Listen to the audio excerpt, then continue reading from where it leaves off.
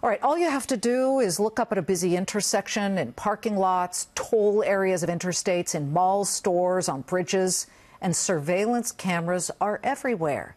But do you know who really is watching you on the other end?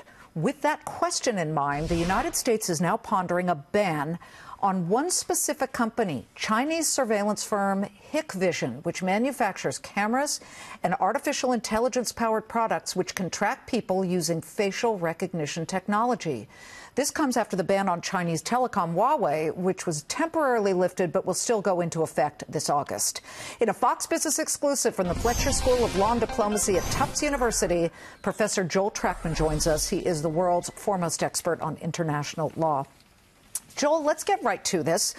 I knew that our own companies here were setting up cameras, and in many situations, they solve crimes. They solve problems. They solve shootings because these surveillance cameras have captured these things. But now there are Chinese cameras as well. And talk about how you see this latest blacklisting.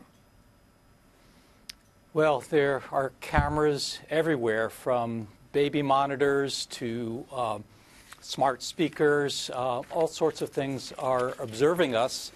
And those things are all networked. And if you can hack into those things, you can see what's going on. And frankly, if those things come from a foreign country, they might have back doors. But even if they're produced here, it's not impossible to hack into them.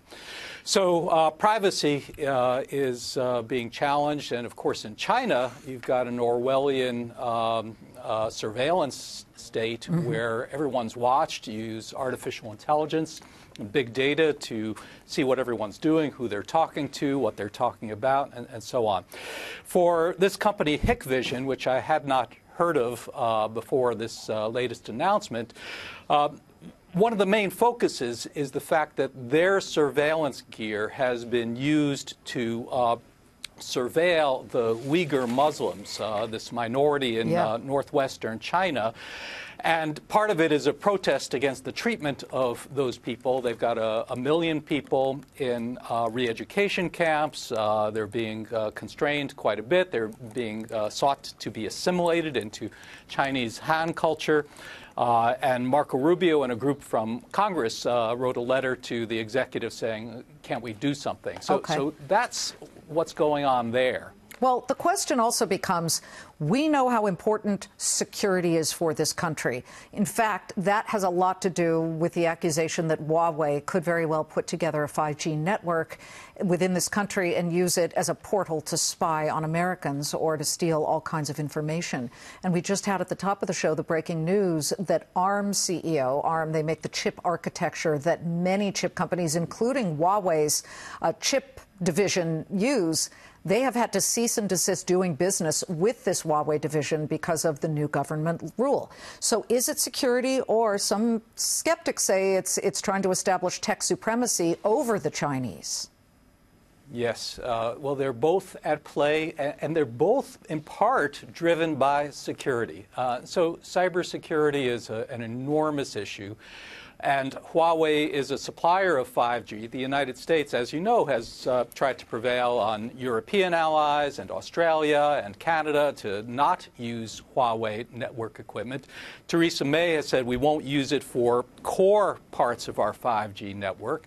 And so the question is, how will we develop 5G? But you're absolutely right that there's really no way to be certain that these things are safe. The British have set up a system where they look at these things intensively, but it's always networked, so it's always updated.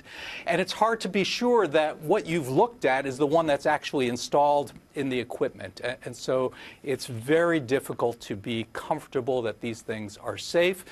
And this is true of 5G, but it's true of all Internet of Things types of items. Right. And so as we move to that, we're going to have a terrific security question. Privacy, in my judgment, is not going to be available to many of us as a natural thing. The only way we'll get privacy is through legal protection, and then you're dependent on the laws of different countries and the goals of different countries. I remember way back in the day, the easy passes where you go through tolls, people said they're using to spy and find out where you're going. Now it's so insidious, and I think to really find privacy, you've got to disconnect, maybe. We'll be watching it. Joel, Yes. thank you very much.